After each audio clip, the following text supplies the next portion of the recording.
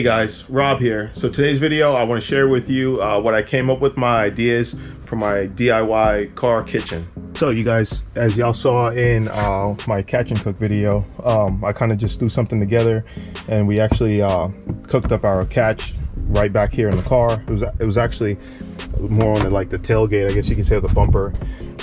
But that's because I had stuff in here, you know, and as a mechanic and stuff like that, and just somebody that's generally trying to be as prepared as possible for things, I keep my tools back here, and I wasn't really able to cook back here. So what we're gonna do, what I thought of, is that I want to build a platform that's probably going to sit about maybe 8 inches off of here.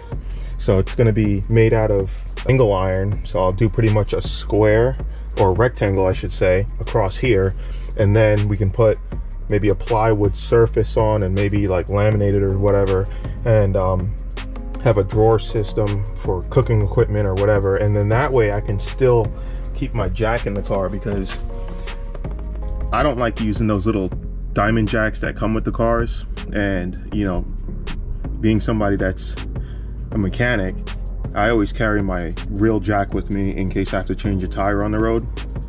I feel a lot safer with this particular jack, so this has to stay in the car.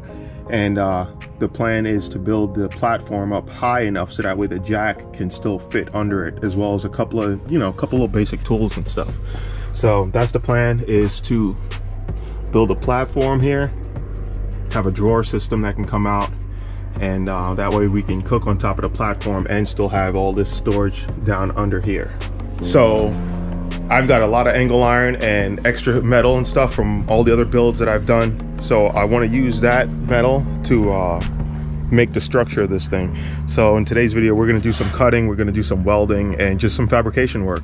All right, so I just did my measurements. So we're going to do 9 inches tall. That way there's still enough clearance here for the jack.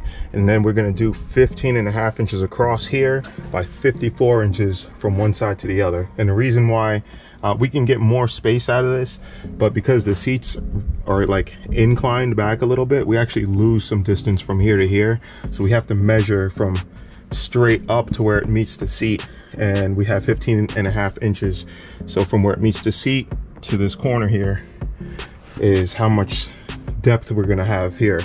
So I'm gonna go ahead and get this angle iron ready, marked up for cutting, and we're gonna chop that metal up. So I wrote my dimensions here, that way I don't forget. And I'm gonna pull out the grinder and start doing some cutting.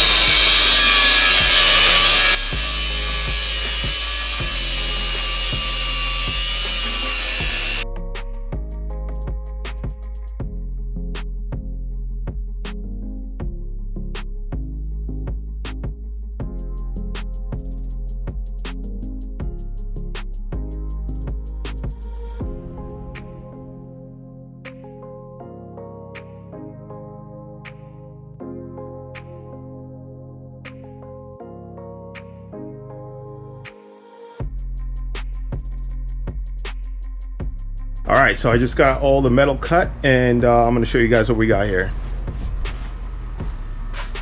So we got our main cross beams. That's gonna go stretch from one side of the car to the other. I got 2 of those, and then we have the other ends for it to make the rectangle. And then I cut 4 legs. I'm probably gonna do maybe 2 more of these in the middle to act as support, and then it'll also help for like the drawer system that I'm gonna create. But yeah, so right now what I'm gonna do is I got the flap disc on the grinder here, and I'm just gonna deburr all the edges, because you guys can see it's all like pretty rough cut from the the cutoff wheel.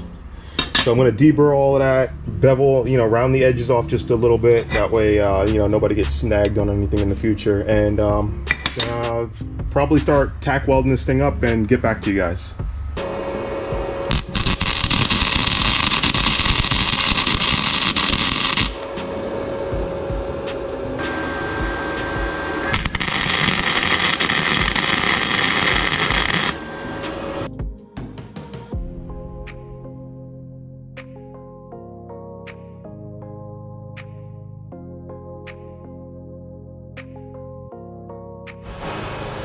All right, so this is where we're at now. I got the legs tack welded on, all 4 legs. This thing is all tack welded. And then we're gonna do a test fit just to see how it is. If everything's good, then I'm gonna hit it with the wire brush real quick, and then I'm gonna fully weld this thing up.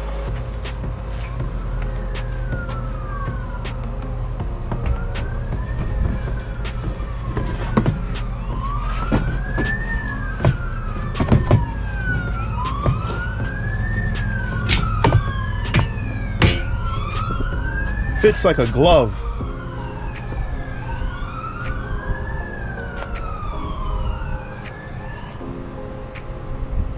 It's totally flush up against the back seats. Yeah, this thing came out perfect. The legs fit in that back corner exactly how I wanted.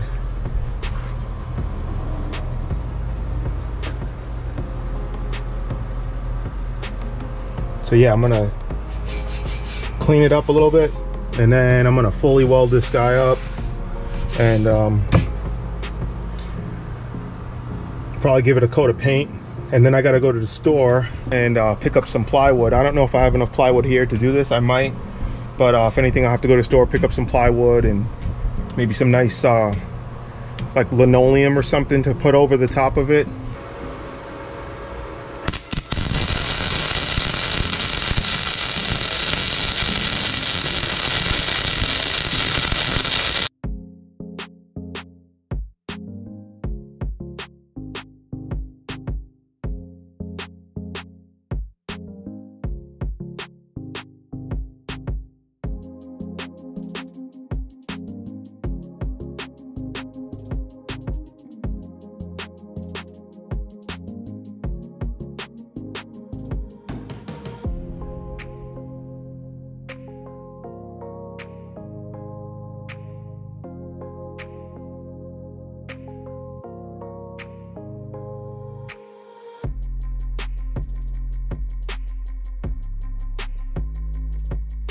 All right, so I got it all fully welded up. This thing is solid now, and I'm gonna do one more fit. Should be fine though, but we're gonna fit it and inspect it.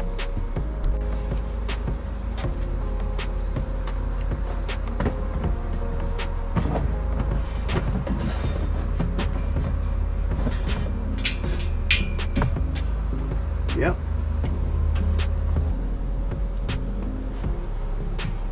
Fits in here perfectly. Right up against the edges here, which is what I wanted. And I'll show you guys some of the welds. I don't know if the camera is going to be able to focus since it's a GoPro.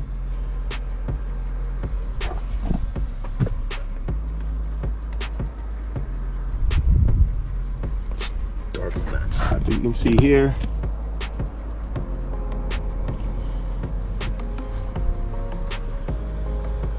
So yeah, this thing is solid. I don't think I'm gonna need a crossbar here. I mean, this thing it's not going anywhere. And then when I get the plywood for it, I'm gonna lay that plywood over it. That's gonna add strength to it as well. And it's not like we're putting heavy stuff on top of this, guys. I mean, it's just gonna be probably just basic things, and then obviously like the cook stuff, you know. So probably do some drawers here that can come in and out. This side will be reserved for my jack and tools here. But yeah, let me put the seats back.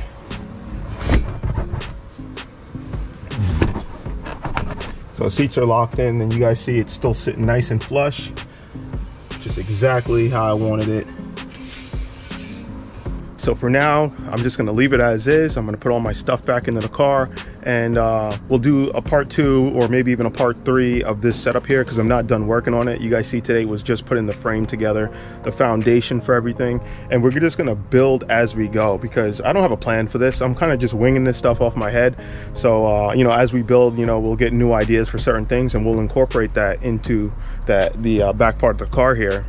But yeah, so right now I'm gonna end the video here, and next time we'll get the plywood and, you know, do some more tinkering and see what works, guys. If you guys have any ideas or anything for the build here, feel free to drop them down in the comments below. You guys know I always appreciate that. And hit the thumbs up if you can, and subscribe if you're new, as always. So till next time, guys, I'll see you. Peace.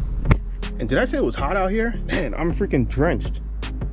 Head to toe, soaked in sweat. So hit that like button, guys.